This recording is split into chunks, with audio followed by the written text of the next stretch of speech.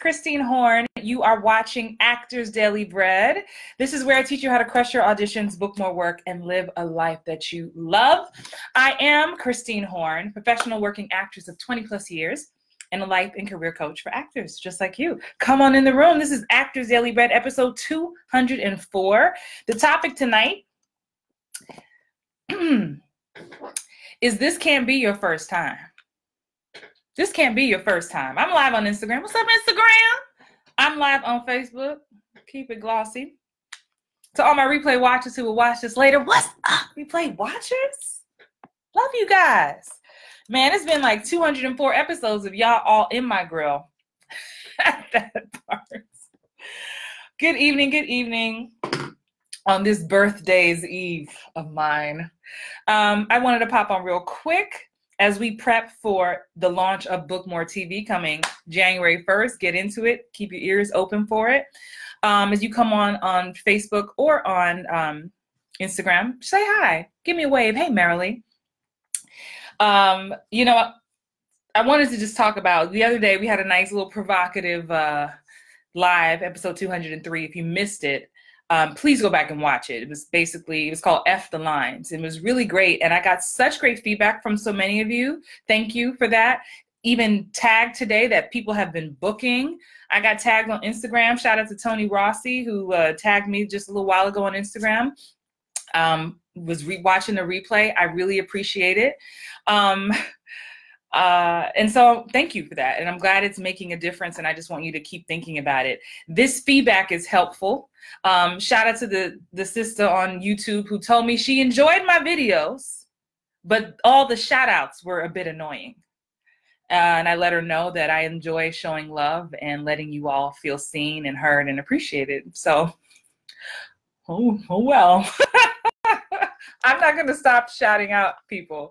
Come on in the building. So, yes. Hey, Lisa Sanchez Sullivan. So here we go. Let's get into it tonight. So I've been thinking about, as we prep for Book More TV, and I'm like prepping content for what I'm going to teach in January, is what are some of the mistakes? What are some of the hiccups? Where do I see you guys struggling a bit when I do get to coach you one-on-one? Those of you who have worked with me or in a group setting. And it hit me today because I was guilty of it. I know. I would like to pretend that I'm perfect, but we all know that is not true, right? I think what makes me a great coach is that I'm in the trenches with you and I learn as I go. And sometimes I'd be like, Christine, you should have known. You should have known to blank.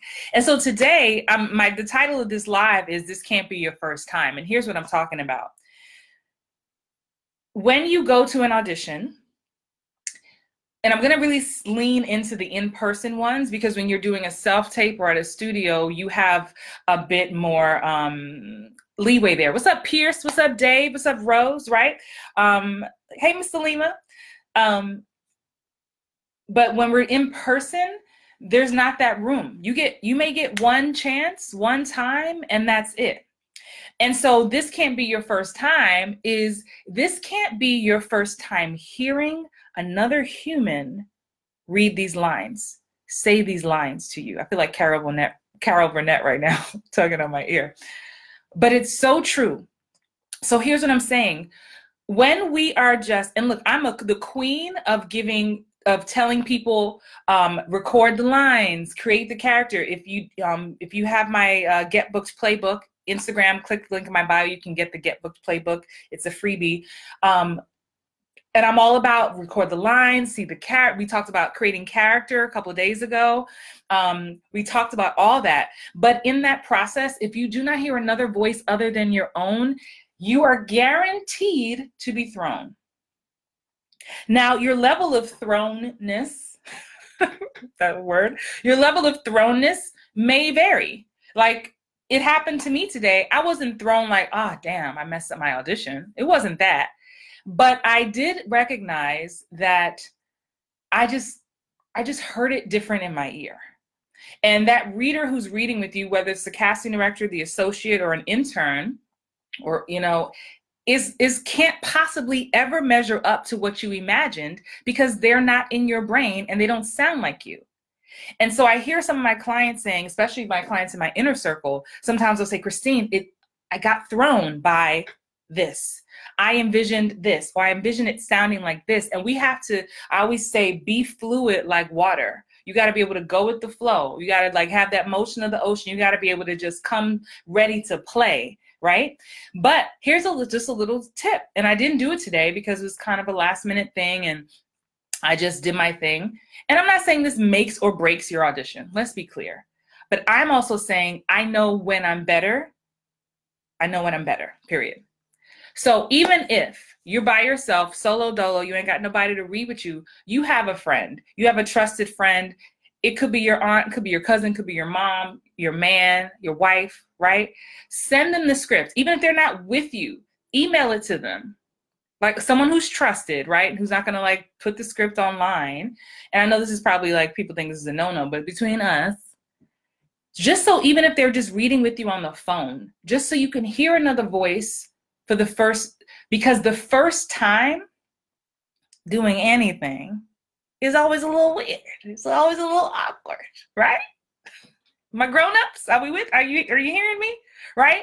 So sometimes you're having that first time moment in the room with casting and associates watching you, and it can be an out-of-body experience because you did not prep fully. So it's all so new. So you're having these new freaking reactions, and like, oh, it sounds like that. I didn't expect her to say it that way. I didn't expect him to say it that way. It's a guy. It's like, oh. And that is showing up through your eyes. That is showing up on the camera. Are y'all picking up what I'm putting down? The newness of it all is so new and exciting. It also can be a whirlwind. So this isn't even a situation where I'm saying you're nervous and you got bubble guts and you messing up. No, you could still be like me today. I was cool. Like I just did my scene and had my world that I created. The kitchen was here. But still, I remember I left the room like, thank you guys so much. And I had one of those moments today. I was like, what happened? What? I need to do that again. But they didn't give me that again option, boo.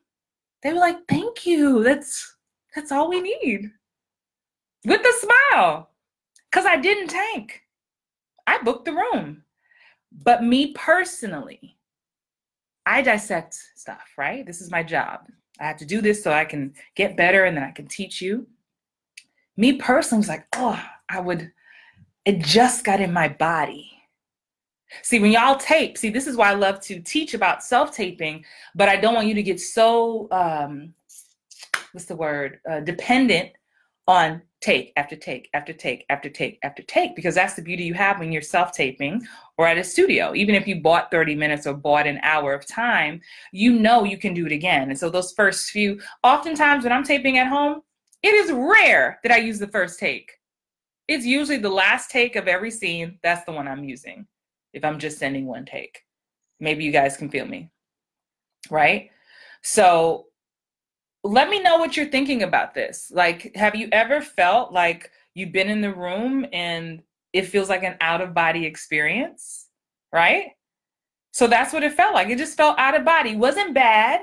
So that's my thing. So that's what today's episode is called. This can't be your first time.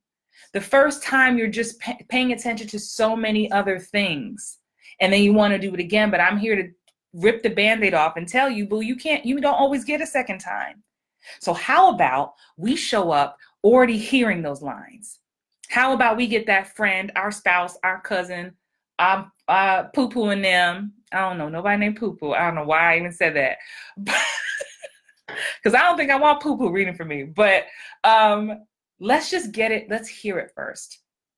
So this is beyond you and your voice recorder. This is another human being, because it may even spark something. If you're truly being present, if you're truly being present and you're truly in the scene, that's all you want to focus on, is being present. And when you're really present, anything can sway you. You're still fighting for the objective. You're still fighting for what you want. But wow, the way he said that, or the way she said that, just brought this up in me. And well, now I'm hearing it different. So my delivery's different. And this is also the fun in it too. This is why we have to show up like water, to be fluid. Because when we're really present, we got to go with the flow. And we can't be stuck on, I was planning to say it this way. All right. I hope you found this helpful. Again, this is episode 204 of Actors Daily Bread. If you enjoyed this, tell a friend. Don't be stingy. Share the video. Hit like. Make sure you subscribe to me somewhere, wherever you enjoy watching videos. I'm on all of them. Have an amazing night. I'm going to get ready to review some client tapes and then walk Prince. Prince is my big bull mastiff sweetheart.